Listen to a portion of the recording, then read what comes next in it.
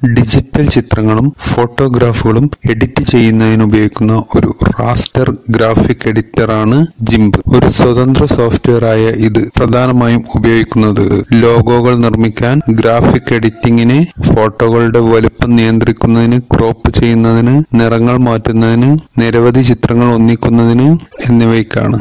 ഗിംപിന്റെ മലയാളം ട്യൂട്ടോറിയലിലേക്ക് ഏവർക്കും സ്വാഗതം. ഉബുണ്ടുവിൽ ഇൻസ്റ്റാൾ ചെയ്തിട്ടുള്ള ഗിംപ് ഓപ്പൺ ചെയ്യുന്നതിന് വേണ്ടി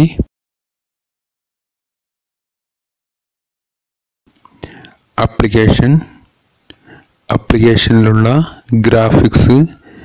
ഗ്രാഫിക്സിലെ ഗ്നു ഇമേജ് മാനിപ്പുലേഷൻ പ്രോഗ്രാം എന്ന രീതിയിൽ ഓപ്പൺ ചെയ്യാം. ഗിംപ് 2.8 എന്ന സ്പ്ലാഷ് സ്ക്രീൻ ഓണായി വരുന്നത് നമുക്ക് കാണാൻ സാധിക്കും. ഈ രീതിയിലാണിത് തുറന്നു വന്നിരിക്കുന്നത്.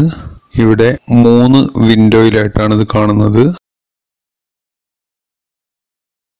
ഗിംപ് ക്ലോസ് ചെയ്ത ശേഷം ഓപ്പൺ ചെയ്യുമ്പോഴുള്ള ഒരു പ്രധാന പ്രത്യേകത, നമ്മൾ ആദ്യം ടൂൾ ബോക്സ് ക്ലോസ് ചെയ്തു, പിന്നെ ലെയർ ക്ലോസ് ചെയ്തു, അവസാനമായി ഗ്നു ഇമേജ് മാനിപ്പുലേഷൻ പ്രോഗ്രാം എന്നത് ക്ലോസ് ചെയ്തു.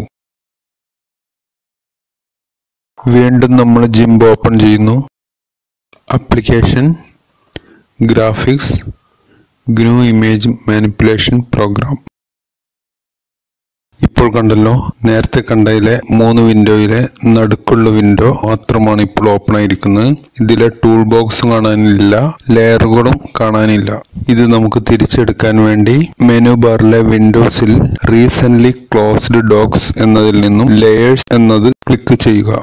അടുത്തത് ന്യൂ ടൂൾ ബോക്സ് എന്നതിൽ ക്ലിക്ക് ചെയ്യുക. ടൂൾ ബോക്സും ഓപ്പൺ ആയി.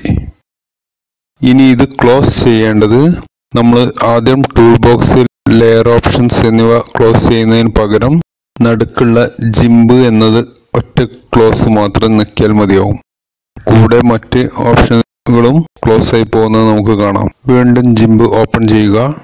നേരത്തെ നമ്മൾ ഗിംപ് എന്ന വിൻഡോ മാത്രം ക്ലോസ് ചെയ്തിരുന്നു. ഇപ്പോൾ ഓപ്പൺ ചെയ്യുമ്പോൾ ഇത് 3ഉം ഓപ്പണായി വരുന്നത് നമുക്ക് കാണാൻ സാധിക്കുന്നു. ഗിംപിൽ ഇങ്ങനെ 3 വിൻഡോയിൽ ഓപ്പണായി വരുന്ന രീതിയാണ് ഉണ്ടായിരുന്നത്. എന്നാൽ പുതിയ വേർഷനുകളിൽ ഇതെല്ലാം കൂടിച്ചേർത്ത് സിംഗിൾ വിൻഡോ ആയി വരുന്ന ഒരു മോഡ് കൂടിയുണ്ട്. ആ രീതിയിൽ സെറ്റ് ചെയ്യാൻ വേണ്ടി വിൻഡോയിൽ സിംഗിൾ വിൻഡോ മോഡ് എന്ന് ക്ലിക്ക് ചെയ്താൽ മതി. അങ്ങനെ ക്ലിക്ക് ചെയ്താൽ ഇതുപോലെ ഒറ്റ വിൻഡോ ആയി കാണാം. ആ ടിക്ക് മാർക്ക് ഒഴിവാക്കിയാൽ ഇങ്ങനെ 3 വിൻഡോ ആയി മാറുകയും ചെയ്യും. തുടക്കക്കാർക്ക് ഉപയോഗിക്കാൻ കൂടുതൽ എളുപ്പം എനിക്ക് തോന്നുന്നത് ഈ സിംഗിൾ വിൻഡോ തന്നെ ആയിരിക്കും. അതുകൊണ്ട് തന്നെ തുടക്കക്കാർ ഈ രീതിയിലേക്ക് മാറ്റുവാൻ ശ്രദ്ധിക്കണം. അങ്ങനെ നമ്മുടെ ഇഷ്ടാനുസരണം നമുക്ക് സിംഗിൾ വിൻഡോ മോഡ് ഓണാക്കുകയോ ഓഫാക്കുകയോ ചെയ്യാം. ഇപ്പോൾ സിംഗിൾ വിൻഡോ മോഡിൽ ടൂൾ ബോക്സ് ശ്രദ്ധിക്കുക. മുഴുവൻ ടൂൾസ് നമുക്കിവിടെ കാണാൻ സാധിക്കുന്നില്ല. അപ്പോൾ അതിന് നമ്മൾ ഈ ഭാഗത്തേക്ക് മൗസിൻ്റെ കേഴ്സർ കൊണ്ടുവരിക. ഇപ്പോൾ 2 ഭാഗത്തേക്കും ഈ കേഴ്സർ വരുന്ന ഇത് കണ്ടില്ലേ, നമ്മളിങ്ങനെ കൊണ്ടുവന്നിട്ട് ഇവിടെ എത്തുമ്പോൾ 2 ഭാഗത്തേക്കും വരാം. അപ്പോൾ അവിടെ പ്രസ് ചെയ്ത് ഒന്ന് വലിക്കുക. അങ്ങനെയാണെങ്കിൽ നമുക്ക് ഈ ടൂൾ ബോക്സ് മുഴുവനായിട്ട് ഇവിടെ എത്തിക്കാൻ പറ്റും. ടൂൾ ബോക്സ് അങ്ങോട്ടും ഇങ്ങോട്ടും നമുക്ക് ആവശ്യാനുസരണം നീട്ടാനും ചുരുക്കാനും സാധിക്കുന്നതാണ്. പാർട്ട് 1 ഇവിടെ പൂർണ്ണമാവുന്നു. ഇതിൻ്റെ തുടർച്ചയായി പാർട്ട് 2-ൽ കാണാം. അതുവരേക്കും ബൈ.